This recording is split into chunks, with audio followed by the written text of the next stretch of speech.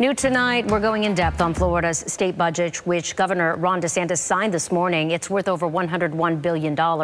It includes $1,000 bonuses for first responders, teachers, and early learning instructors. It also includes $550 million for schools to raise their minimum salaries for teachers.